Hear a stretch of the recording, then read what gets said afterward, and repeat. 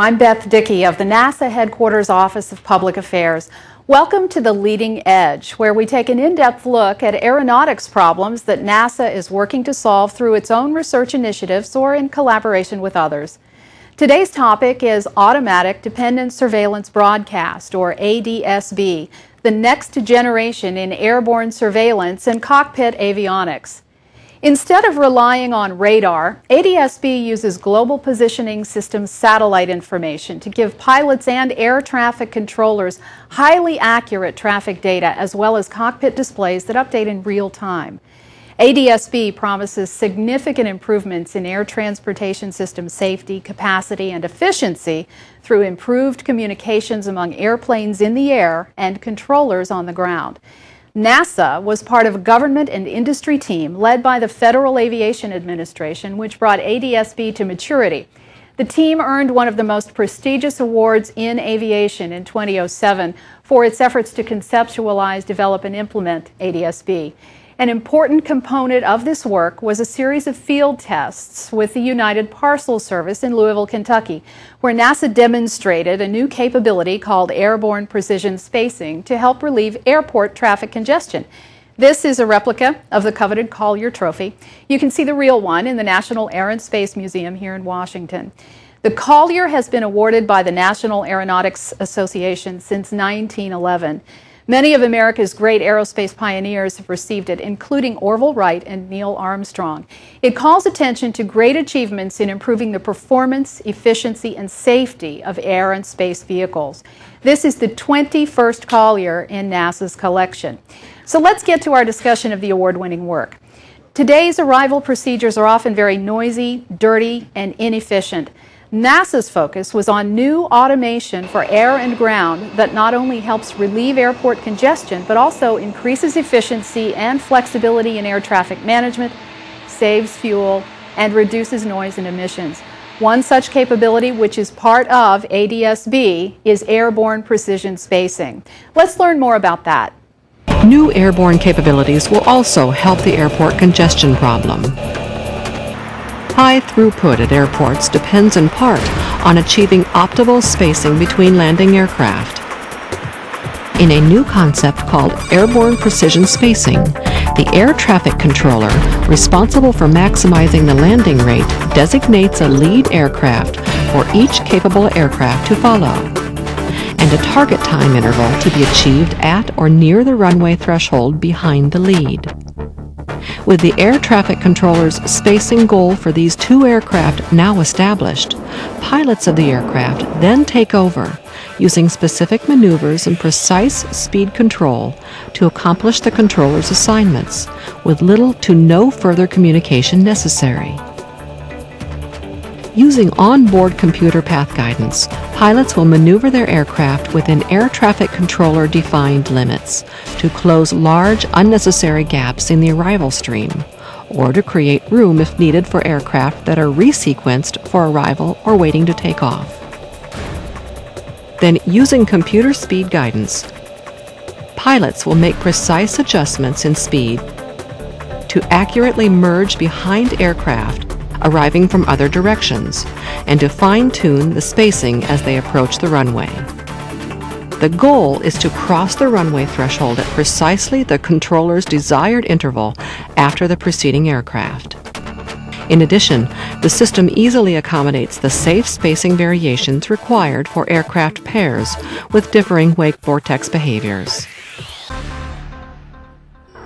Even though the aircraft is now under positive ground control for separation, this new procedure allows the air traffic controller to use the pilot's ability of precision flying to help increase arrival throughput and minimize delays for all aircraft assigned to that runway. That's approved. And what about JUs? You gotta come out or By using this new aircraft capability of airborne precision spacing, controllers at smaller airports will be able to safely handle increased traffic demand without the need to expand their ground-based air traffic control systems.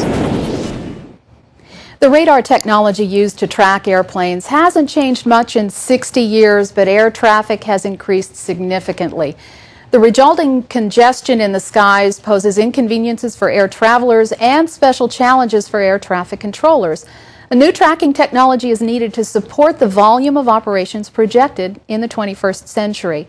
With me to discuss the challenges and the benefits of ADS-B are Robert Novia, Operations Manager with the FAA's En route and Oceanic Services Unit, currently leading the Operations Support Team for the Surveillance and Broadcast Program Services Office, and Captain Bob Hill, a retired manager of the Advanced Flight Systems Department at United Parcel Service.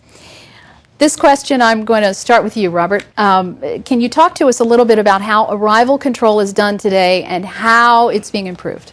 Sure. And first of all, thank you, Beth. It's a pleasure to be with NASA today. Managing arrivals into a major terminal area is somewhat situational. It depends on the size of the terminal area and the traffic load. But by and large, we initially descend aircraft on published arrival procedures. And during the course of doing that, there are normally more than one transition to those arrival procedures. So by that we mean that there could be 2 or 3 or even 4 streams of traffic that the air traffic controller has to blend into one sequence over a particular fix or location going into the terminal area. And normally, in order to do that, the normal course of business is that depending on how busy the circumstances are, the controller will have to issue radar vectors or heading changes, speed changes, altitude changes, all at increasingly lower altitudes, which magnifies the inefficiency to the operator in doing so. So the key here is to stage these aircraft more efficiently, to make earlier trajectory modifications, and by doing so they can be smaller, maybe just minor speed adjustments, so when the controller gets these aircraft on these different streams, there's less to do to space them into the terminal area. Now we have a tape that was prepared by one of the partners in the Collier Trophy work. Can we roll that tape and can you explain to us what we're seeing there? Sure. Okay, so here we have, it shows 2 streams blending into one. So here's what I meant by different transitions in an arrival procedure where the controller has to blend those traffic streams. Now keep in mind this is a rather sterile environment, but you can see that the last aircraft in that sequence is being radar vectored out, or a heading change, in order to get appropriate spacing. I see a lot of dollar signs going out the tail end there. Yeah, so that's our cute way of showing that right at that point now we're imposing a cost on the operator to get the spacing that we need.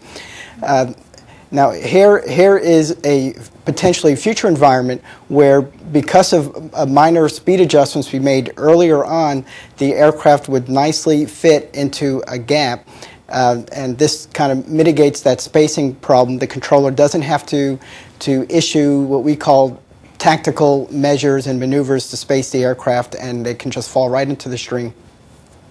Now this is a tough situation, obviously, for operators, Bob. How does this sort of air traffic control situation affect UPS?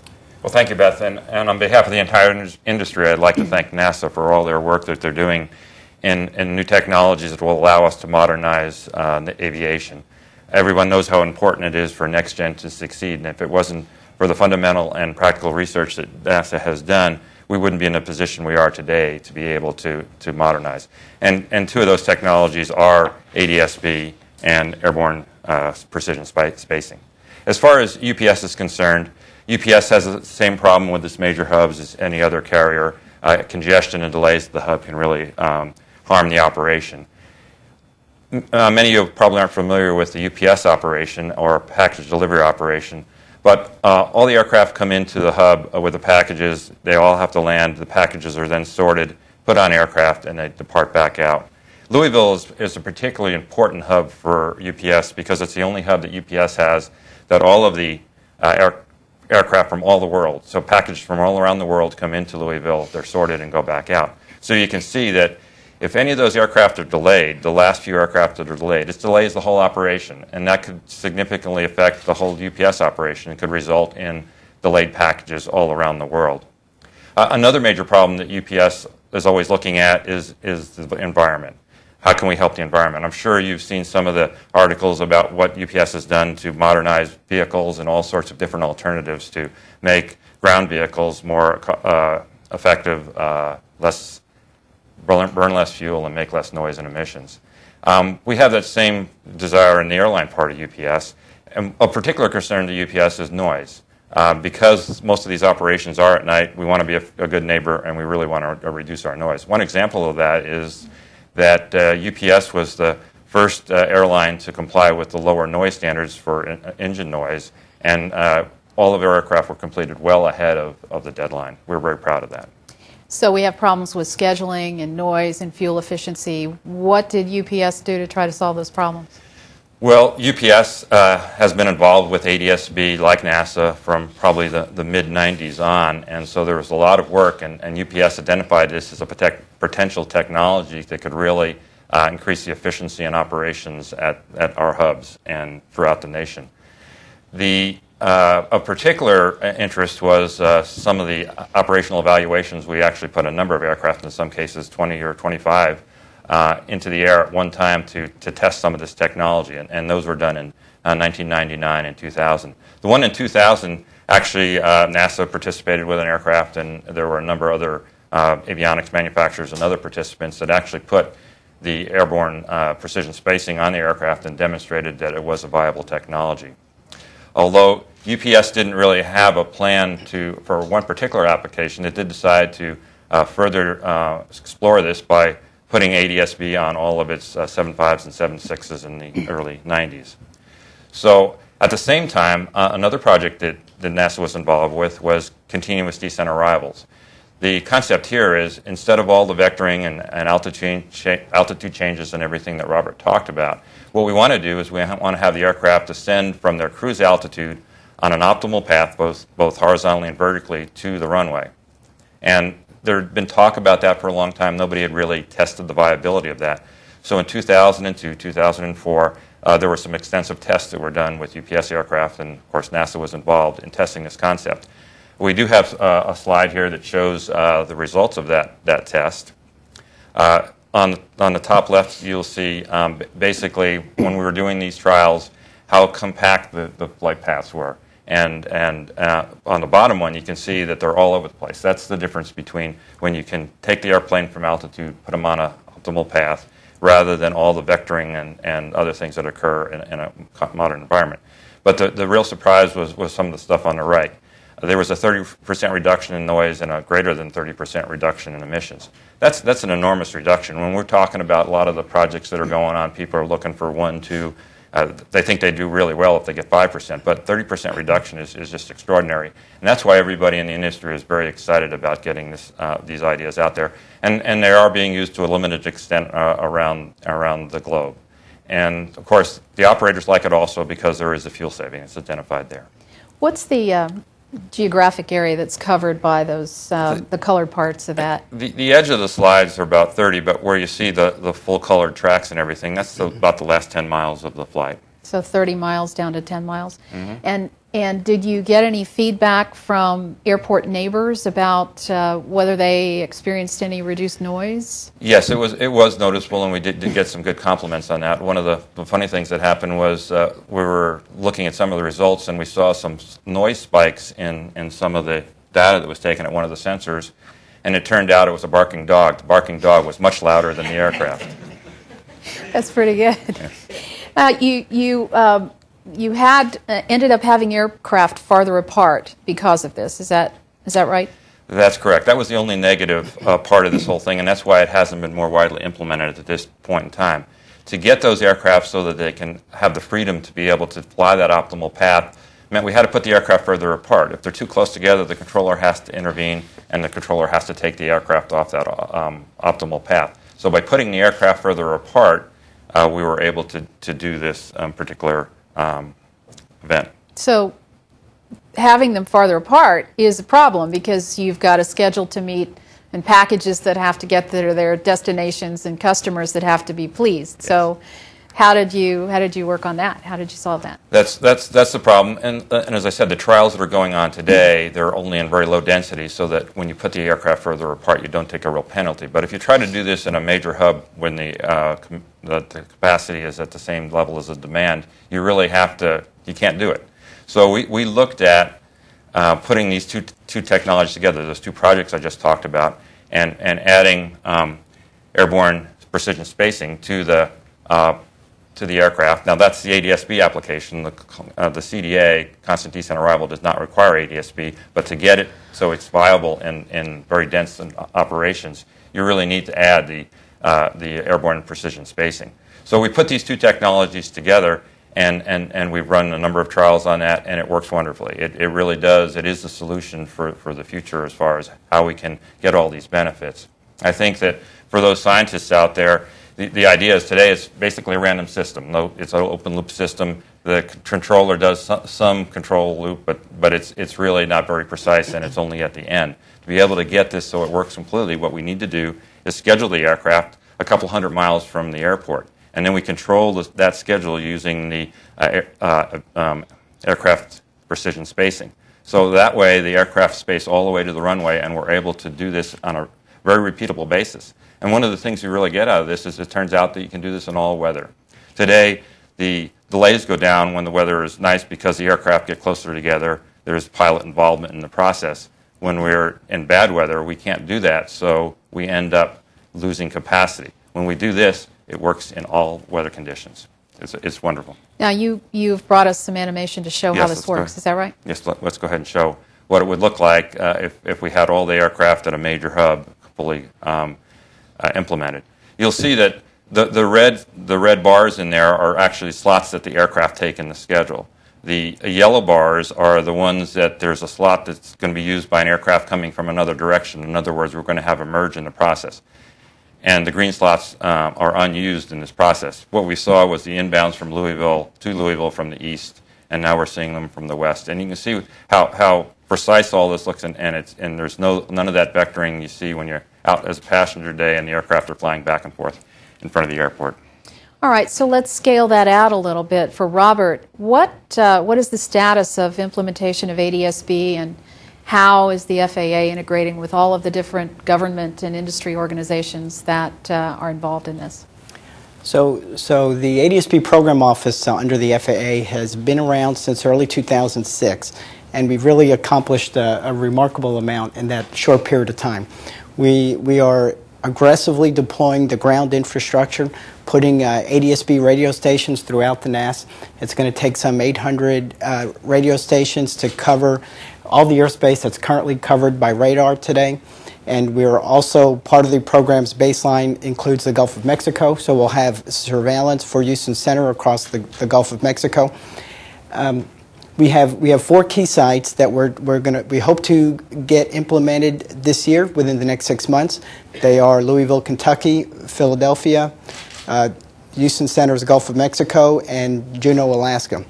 Each of those sites represents a different automation platform within the FAA, so we're demonstrating that ADS-B can be integrated into the National Airspace System for the purposes of providing air traffic services. So the controller now will see targets that will be partially derived by ADS-B and radar.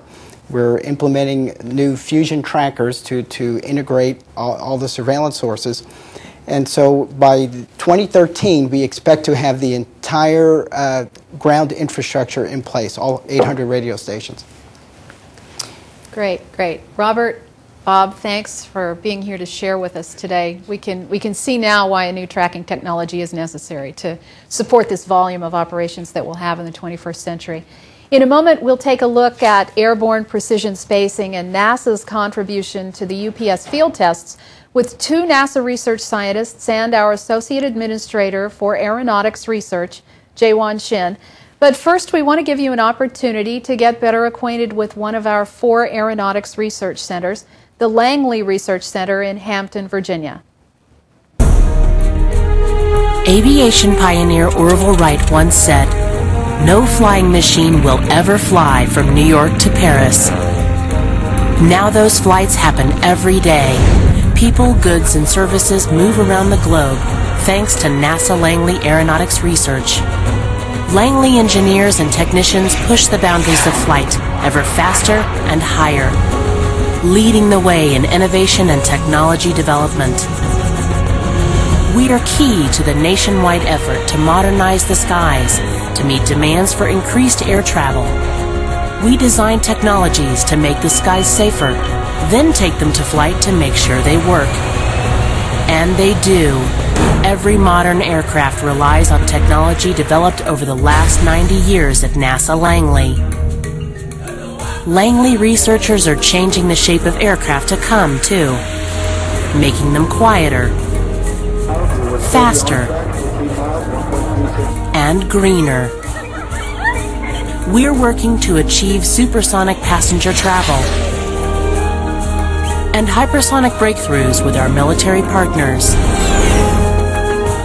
Nearly every U.S. military aircraft has been tested in our wind tunnels and laboratories. And when we go on to the Moon and Mars, Langley Aeronautics expertise will safely lead the way through Earth's atmosphere and those of other planets. At NASA Langley, our mission is to uplift the world through our aeronautics research and inspire innovations for a better tomorrow. NASA Langley. The future begins here. You're watching The Leading Edge, an aeronautics research discussion program brought to you by NASA. Let me introduce our Associate Administrator for Aeronautics Research, Jaewon Shin, who will continue our chat about an environmentally friendly solution for air traffic congestion around airports, NASA's Airborne Precision Spacing Research, with two of our research scientists, Nancy Smith and Brian Barmore. Both represent the Aeronautics Research Mission Directorate's Airspace Systems Program. Nancy is with the Human Systems Integration Division at NASA's Ames Research Center in California, and Brian is with the Crew Systems and Aviation Operations Branch at Langley. Jaewon? Great. Thank you, Beth, Nancy, and Brian. It's good to see you again. Thank you so much for being with us today to discuss your research. Thank you for having us. I believe our audience will appreciate how important your research is. We just heard from Robert and Bob about what real-life problems they are dealing with and what real-life benefits they have received from NASA research. So without any further ado, let's dive right into it. Let's discuss what kind of wonderful research that we've been doing, and in particular your research. To begin, I'm curious how we were recognized by National Aeronautics Association with the Collier Trophy. Let's talk about that first. Okay. Well, I think we were recognized for the Collier Trophy because of our involvement in the activities that Bob was describing, the field trials, and I think Brian can actually speak more to some of NASA's role there. But in addition to the work that got the Collier Trophy, there's actually a larger body of NASA research on ADS-B at all four of our aeronautics centers. So, in fact, the Collier Trophy award was quite substantive, and there's even more work that NASA's doing that's contributing to this. It's a key technology that NASA recognizes has real potential to improve capacity and safety in the NAS in the future. So we're very excited about working on that. Yeah, I would say there's probably been about a dozen or so ADS-B related research projects within NASA, ranging from trying to improve safety on runways, prevent runway incursions, to increasing the throughput, particularly during bad weather, for closely spaced parallel runways, which is an important aspect of increasing the capacity of the airspace. Brian's got some video from a Chicago experiment that y'all did. So this is showing some of the work. This is one of the early trials of the airborne precision spacing work. We took an early sample up to Chicago, working with a couple of our industry partners at the time. You can see one of the inside of one of the NASA research aircraft. And we took this up there. We flew it in Chicago, worked with the controllers up there, trying out, like I said, some of the early prototypes of this work. One of the interesting things You're seeing right now some of the researchers working, monitoring the data, analyzing it as it comes in. One of the interesting things that we learned by going there was we were trying a way to merge the multiple traffic streams that Robert had talked about earlier. We had a very simple approach at the time. We discovered that it really didn't look like it was going to be robust enough to use in a fully operational environment. So we've actually gone back into the lab, made some improvements on that. Some of the stuff that they're now testing at UPS has evolved out of that. That's great. When it comes to research, I know there's nothing like doing actual flight research. Yes. So talk some more about how we got involved in collaboration with UPS. Okay, well, so NASA really started probably back in, I guess it was about 30 years ago or so, back in the late 70s, looking at airborne precision spacing type of work. The main focus was on separating aircraft or keeping them far enough apart on approach to avoid the wake vortices coming from the leading aircraft. This was before the advent of ADS-B, so it was using some very basic surveillance information and stuff. We have continued working it, refining it through the years. As Nancy said, in the mid to late 90s, NASA identified ADS-B as being a key transitional technology. We started applying that with the, not only do you get more precise information, but you can actually get more information from the other aircraft. And so we started refining the concepts, refining the tools that we were using.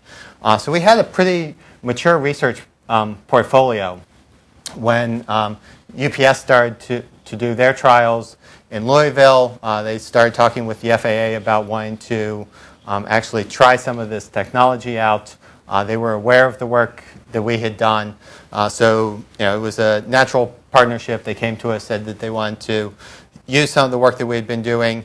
We were able to see this work actually get out into the field. As we mentioned, there's nothing like having it out in the field to really learn the nuts and bolts of what you're getting. So we're getting a lot of information back that way. We're seeing things that we just can't see in a laboratory environment. And we're able to take that back into the lab and make refinements, make improvements, and continue evolving our research. That's great. Nancy, as you mentioned earlier, we're doing far more than just the capabilities to enable ADS-B. What other wonderful things are we doing to help our valued partners like UPS or FAA? Yeah, there's actually, as Brian was talking about the research that's gone on at Langley, I work at NASA Ames, and we have a long history of doing investigation and development of automation tools to support controllers and traffic managers in addressing their problems.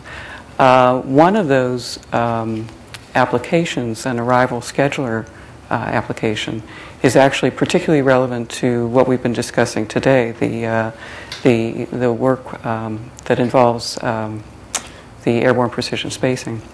And what we were doing at Ames, what my group was doing at Ames, was preparing to conduct a simulation that combined airborne precision spacing but with arrival scheduling. So we used our expertise in the arrival scheduling work and mocked up a concept, simulated a concept that used a scheduler to organize the aircraft so that when they came together at the merge, they were well positioned to pair up and to self-space. So we were getting ready to do that in 2005. We were preparing to run a human-in-the-loop simulation of this concept. And we have a researcher with our team who's been involved with the UPS activity. So we ended up making some changes to our concept so that it would emulate what was going on in Louisville. And I'll talk more about that later. But first I wanted to say a little bit about in addition to the flight tests, some of the kind of things that we can learn and what we do in laboratory simulations as well. And I've got a couple of my colleagues from Ames, from the Aerospace Operations Lab, and we have a video clip that shows them describing what we do there. This facility is the Airspace Operations Lab. We use it to rapidly prototype and investigate future air traffic concepts. So it's aimed at operations research with people, pilots and controllers, and with new technologies. The current air transportation system is very safe, but it's also fairly outdated. And so there is a very broad modernization effort ongoing, and there is also the plans are in place for the next generation air transportation system that is envisioned to replace the current system over the next 2 decades. We're particularly interested in the role of humans in that kind of system, and the different roles of what the pilots might do and what they could do on the ground. So we're looking at both cockpits and air traffic controllers on ground systems and how the whole thing would work together. This research really is using an awful lot of the tools that are being talked about for NextGen. It's using ADS-B, satellite navigation. It's using data link communications to send up trajectories to airplanes. NextGen is very much sending up whole paths for an airplane to fly. And that's what this is doing, that the controllers are communicating with the pilots essentially via email. So as you just heard, we have incorporated some of these advanced NextGen capabilities into our simulation lab, and we integrated a suite of that functionality to be able to test this concept that we called TOWILD, for trajectory-oriented operations with limited delegation. I think what I'd like to show you next is another video clip that actually follows up on what Ev and Tom were saying and shows you what our lab looks like when we're actually running simulations, so you can get a little bit more of a feel for what we do.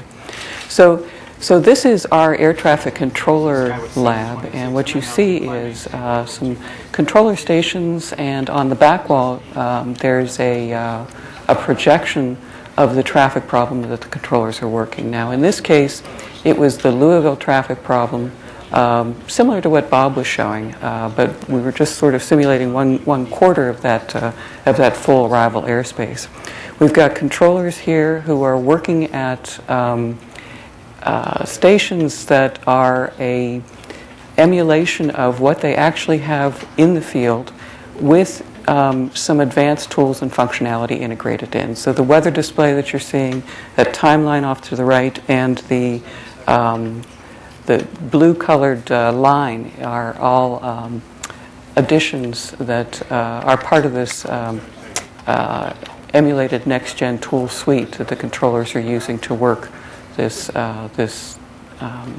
problem that we were testing. So this is, again, a little bit of an enhancement on today's displays. We have some color-coded data blocks, and again, the timeline on the left. But what the controllers are doing here, they have some aircraft, so this is our TOWILD simulation, they have some aircraft that were capable of self-spacing and some aircraft that were not. And they were working a problem that integrated the self-spacing and the non-self-spacing aircraft into a single arrival stream using this timeline for coordination. Now what you see here is one of our pseudo-pilots, and we have, to complete the simulation, we have some Confederate pilots who are responding to the clearances that the controllers give, and we call those guys pseudo-pilots. But what that gives us is the controller is working a rich, complex, fully responsive problem. So basically, every aircraft that's in their scope is something that responds to them. So this is a slide that shows actually the two labs that were involved in the simulation. What I was showing you earlier in the video is just some footage from our Airspace Operations Lab, but in fact, we also had 8 commercial pilots who were test participants in this simulation study, in addition to our 4 air traffic controllers.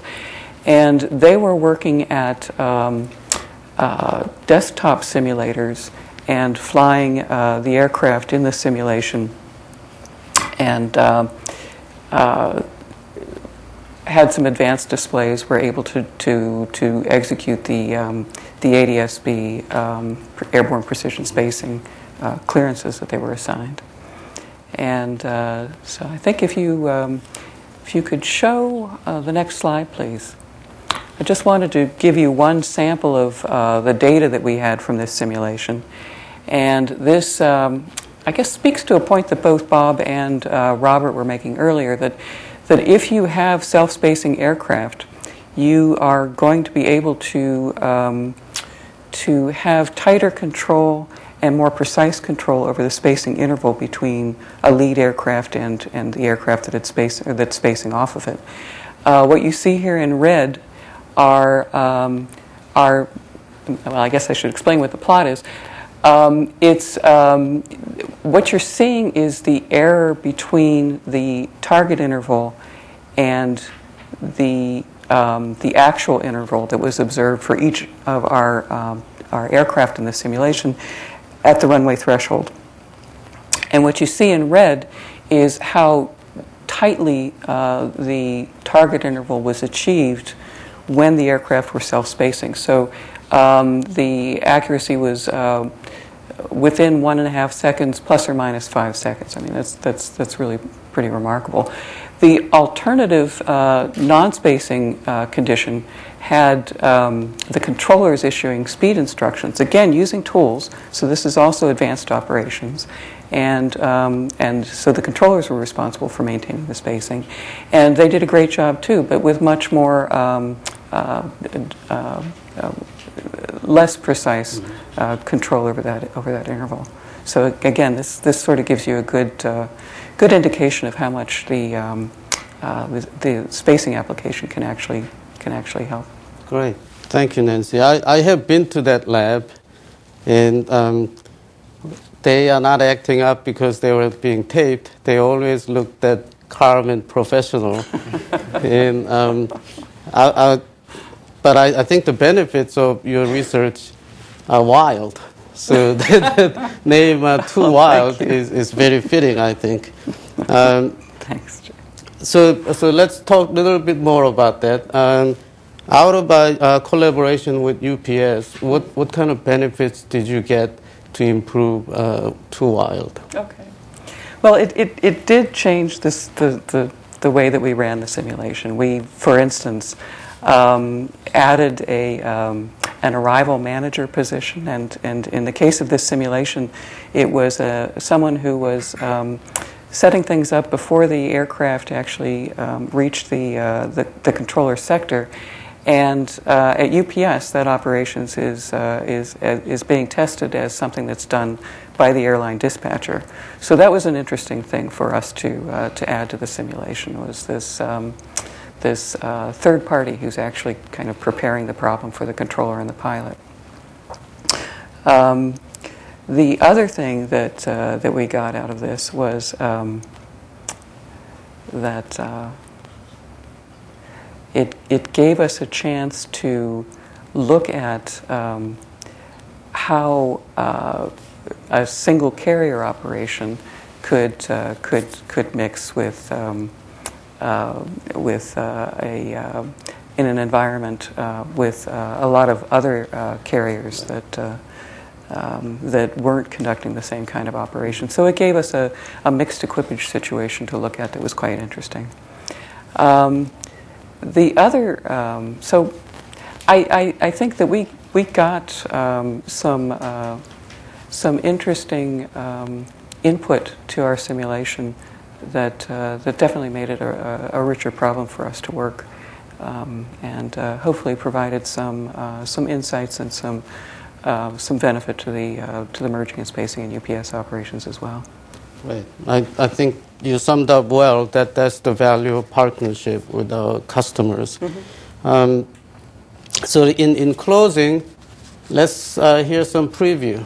What are the next steps for NASA? What are you guys working on that will bring new capabilities that we cannot practice today? So there's still a lot of work to be done in Louisville. Right now, the focus has been on the UPS-only operations in the middle of the night. So there needs to still be some work on extending that into daytime operations where they're having to interact with other airlines that are particularly bringing in passengers and stuff. But then moving from there, the real goal, the real impact of this work on the National Airspace System is when you can start doing this at the really busy hubs, the places like Chicago, Atlanta, San Francisco, those types of places where any sort of delay or disruption that occurs ripples throughout the entire system. So we really need to start working at how you integrate those who can do this with those who have not yet equipped, who choose not to equip, a much more complicated mix of aircraft types. All that kind of stuff is going to add more difficulty to the problem. And so there's still a lot of work. We're doing stuff in the lab right now on testing new ideas on how to use this in a richer, more complex environment. And much along the same lines, there's ongoing work at Ames developing the scheduling applications to really be able to handle these complex problems. The situation or the animation that Bob Hill showed earlier that showed the aircraft merging from multiple directions and had the red and yellow coated slots, the green slots being filled by aircraft that changed color. That's a pretty challenging scheduling problem, and there's work going on right now at NASA to explore how you would manage that and also be able to support these continuous descent arrivals. So there's some interesting stuff happening that's, again, directly related to what we've been talking about today. Great. Nancy and Brian, thanks so much. I'm looking forward to all the good stuff coming out of your research. As Robert from FAA mentioned, they are expanding ADS-B to wider ranges and more airports. So I can envision that my neighbor in near future talking to me that, hey, my flight was aided by ADS-B today. So I'm envisioning that ADS-B becoming a household name out of your excellent research and our collaboration. So again, thank you very much, and I'm very proud of you. Thank you. Thank you. Thank you all. Next, we'll take some questions from our audience, but first we'd like to give you an opportunity to get acquainted with another one of our aeronautics research centers, the Dryden Flight Research Center in California.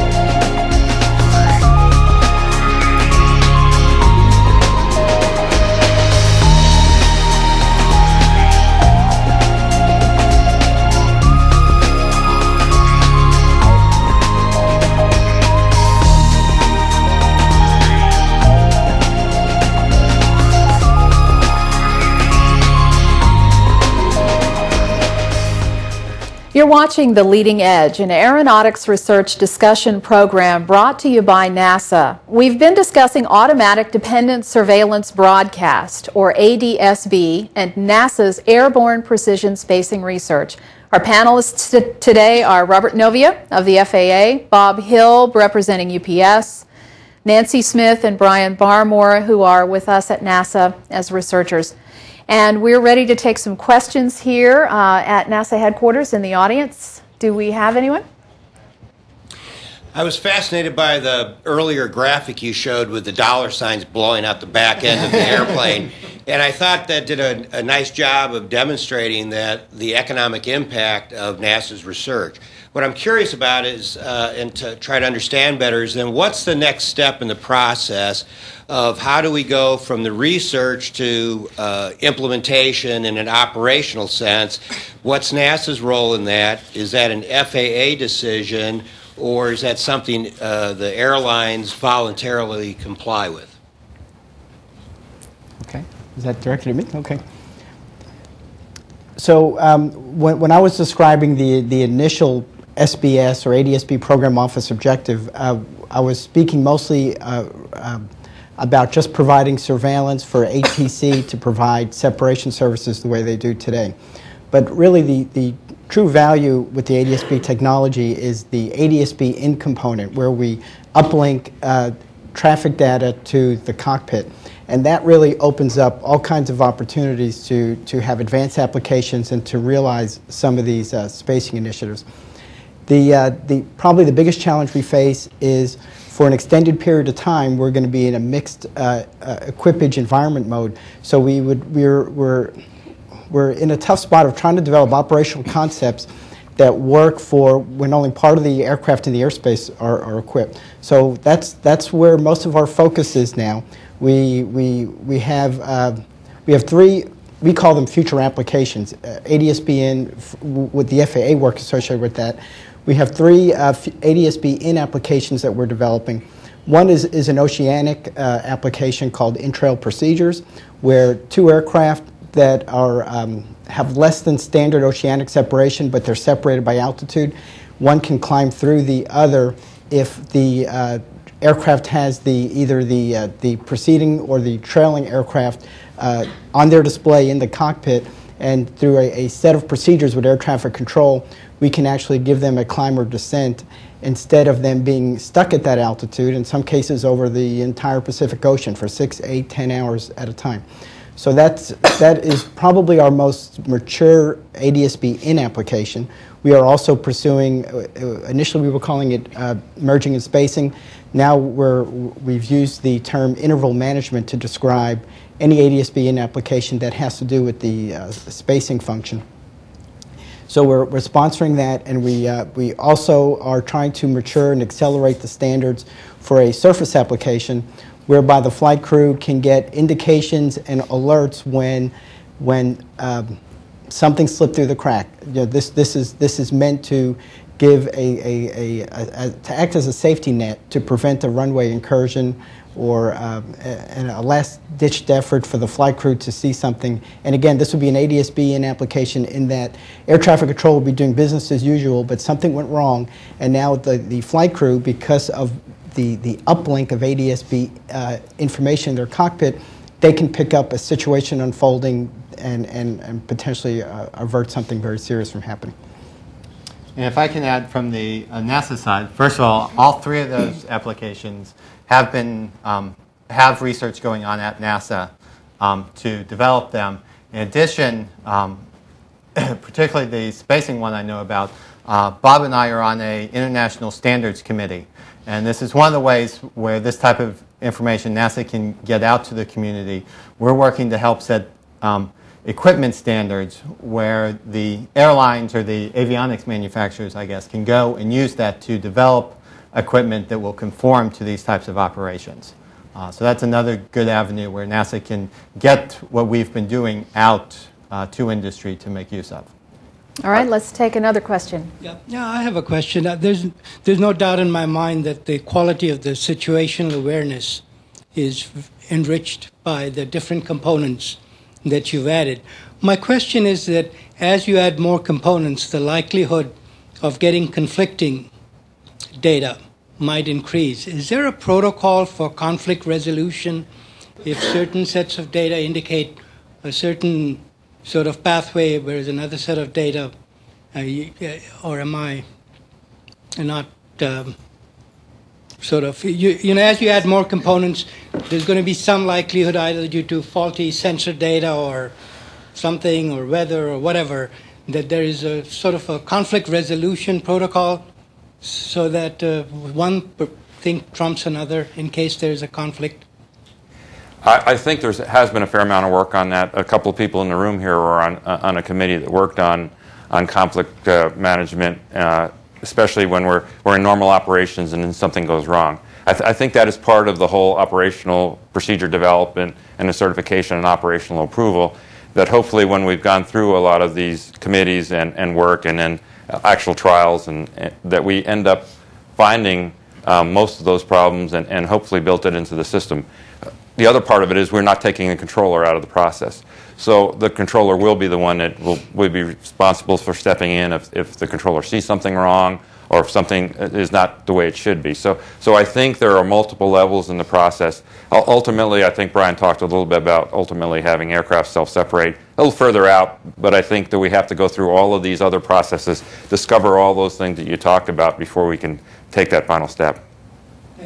There's another another area where, conflicting information is potentially an issue, and that is for the air traffic controller.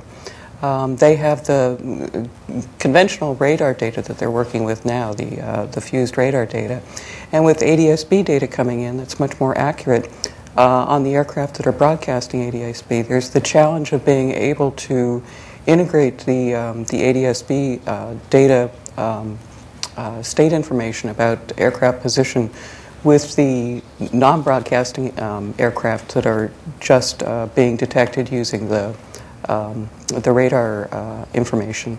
So there's an interesting integration challenge there, and I don't know if you're. I know that when we've conducted simulations for us, it's been interesting to try to figure out how to represent the two different types of information to the controller so that they can work with them effectively. Do we have another question out of the audience?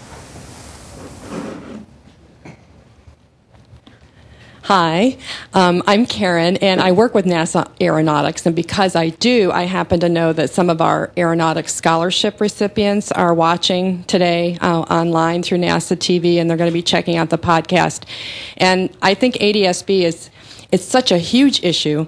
It's so complex. It's an incredible system, and looking, for each one of you, and in particular the NASA researchers, I suppose, seeing the video and seeing the people who are working in the simulation center, I just wondered if each one of you maybe could just briefly express what kinds of skills the researchers are employing when they're doing this kind of work. What kinds of people are working on these issues? Obviously, from the time span that Captain Hill talked about, this is an issue, and it's not an issue that's going away, and it's going to be continued to be tweaked and find solutions and then tweak those solutions again in the years to come. So what kinds of people are working on these issues, and what talents are they using? Thank you. I would say in general, just about covers the whole spectrum of aviation experience, from having people that are involved in the operation that can put the problem down and then taking that to actually developing solutions to that problem. So I think you're going to have plenty of aeronautical engineers, plenty of operational experienced people, controllers, pilots, the whole broad spectrum of everyone that has to be involved in the solution. And I think it's a wonderful opportunity for people to take a look. But basically you have to have obviously a fair amount of background in aviation and aeronautics to be able to do this. Yeah, I would say, both Nancy and I have talked about a lot of this development going on in laboratories. Most of that is in simulation, so it's all computer-based. So both of us have large teams at our centers that do software development, So that's a good avenue to get into. One of the interesting things I've learned coming into this, and not actually coming from an aeronautics background, is that there really isn't any schooling set up for working these types of problems. So it actually is a nice multidisciplinary team that develops.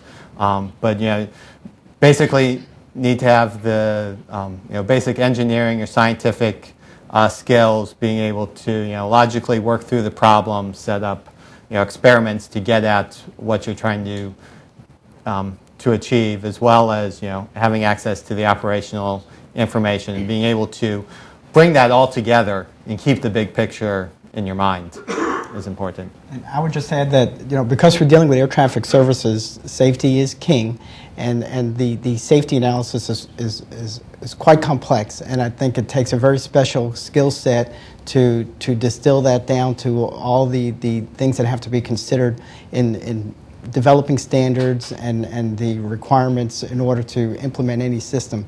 So I think that requires a special skill set. So if you're particularly adept at knowing how to do that kind of safety analyses, I think that would be very beneficial. All right, we've got time for one more quick question and one quick answer. I'll make it really quick then. This is probably for Nancy. The spacing model that you showed and referred to, I guess you didn't show it, but you referred to it. Mm-hmm. If I pop up unstable convective weather in that model, I imagine from a research standpoint that makes it much more complex. Can you give us an idea of what that complexity is, or hope that research will lead to weather not having quite the drastic effect it has now on traffic delays? Boy, I'm not the person to take that question, but I'm a human factors researcher, and we do the studies in our lab. I could tell you that from my perspective, one of the challenges there would be being able to effectively reroute around that convective weather, and to try to be able to maintain that stream of aircraft who are self-spacing. Now, I think, and I can visualize how the controller tools could be used to do that. I know less about how it would work from the flight deck perspective, though, and you may have given this some thought. I think there's a lot of work going in that area. Our ultimate goal is, as Nancy said, is to reroute ourselves around any thunderstorms that are there. The obvious problem, if there's thunderstorms or snowstorms on an airport, you're going to affect that airport. But there's plenty of airspace out there. So if you put together all the technologies that are being worked on, the navigation, communication, and surveillance, and the ground tools to support that, you can basically dynamically reroute the aircraft using data link and still have the aircraft be able to space off of each other, as long as they all have the information about what the other aircraft is doing. Mm-hmm. So I think it's that integration that has to occur. And I would personally like to see more work done in integration of all these technologies and that implementation of that. Yeah, and I guess one thing that I could say to that, too, is that we're one of the other simulations we're working on now in our lab looks at how you could actually reroute a cluster of aircraft on the same modified trajectory. So if you had the information about where the clear path was, you could conceivably reroute all of those planes, and they could maintain their self-spacing status on that new modified routing. All right, that's going to have to be our last question. We've had a really great discussion today, but we're out of time. On behalf of Associate Administrator Jaewon Shin and NASA, thanks to our guests, Robert Novia of the FAA, Bob Hilb of UPS, and our two NASA researchers, Nancy Smith and Brian Barmore. You can learn more about Automatic Dependent Surveillance Broadcast, or ADS-B, and NASA's research on airborne precision spacing by visiting NASA's website. We've provided copies of the charts and videos used in today's discussion and several technical papers that are detailing this research. And this is a very long URL. We'll show it to you in a minute. But if you go to www.aeronautics.nasa.gov and look for the leading edge icon, click on that, and you'll be able to find all of this information. And we do invite members of our audience to sign up for our email notices. The sign-up sheet is on the table just outside in the hallway. Thank you all for being with us, and with that, we'll call it a show.